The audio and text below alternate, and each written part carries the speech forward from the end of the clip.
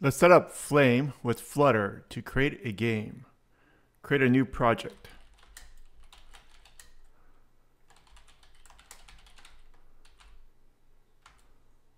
Flutter, create, and the name of your project. We'll call ours flame_tutorial. Open up your editor. I'm using Visual Studio Code on Windows 10. In the main.dart file, I'm going to delete everything. Right now, we just have the one import. I'll put the main function back.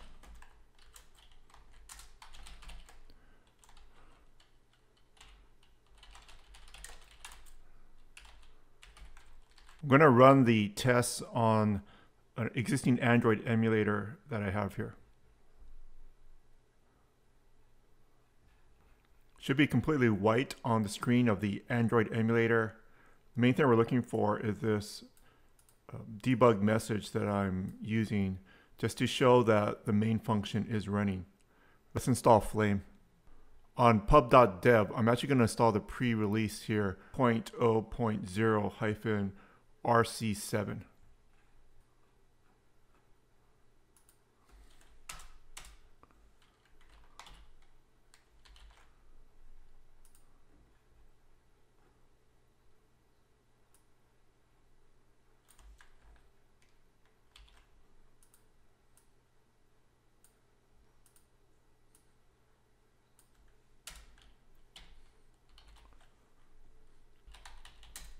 We're going to use the base class. You can call the anything. I'm going to call it MyGame extends base class or BaseGame.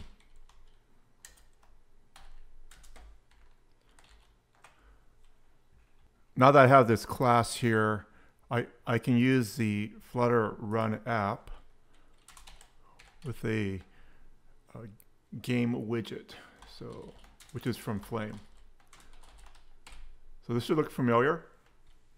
And with Flame, we've got a new thing for a game widget.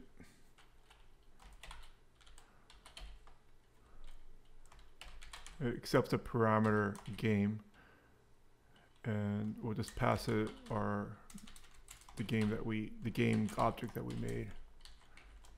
The game widget here, we're going to have to import it.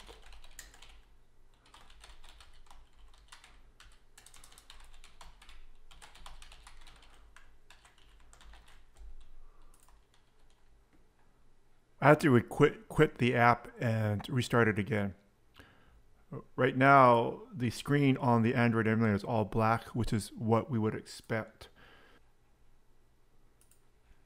I'm going to set it up to load some sprites or some graphics here, but for that we need to set up a onLoad.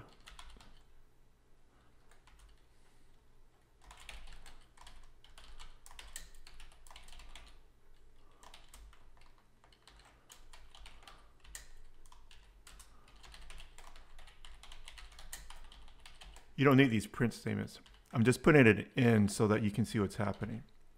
So theoretically, when you load the base class, what's going to happen is that this thing should load and it should print out the debugging message here.